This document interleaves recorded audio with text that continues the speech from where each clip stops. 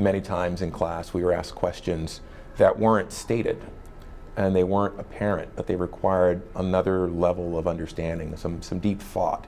So you weren't required just to read a case. You were required to really understand why the litigants brought the case and what the judge was trying to get to in the opinion.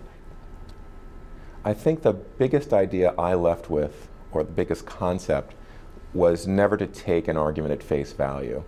And it's really to look beyond the headline. And we used to say in law school, don't be a head note lawyer, because a lot of cases start with the head notes, the summaries of what the result is going to be. And it was really to go beyond what you saw as the headline and to understand the underlying dynamics, because usually they might tell you a different story. They might lead you to a different outcome. I also have a great memory of Professor Baird, who at one point was Dean Baird. On our first day of law school, there was a list outside of one of the classrooms of your faculty advisors.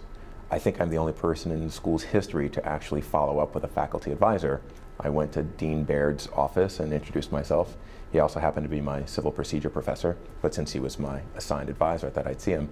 And we quickly developed a relationship where once a quarter we'd go to the Quad Club and talk about school, talk about career opportunities, talk about his work, and just talk about burning issues in the law. At one point I took a group of friends over and he cooked for us, played us some opera, and showed us artwork. I bump into University of Chicago classmates in every walk of what I do. And it is always a reminder of where we've come from, but it's also a reminder of how much we're achieving, whether it's at the Justice Department or at the White House, Department of Transportation. People are giving back in so many different ways.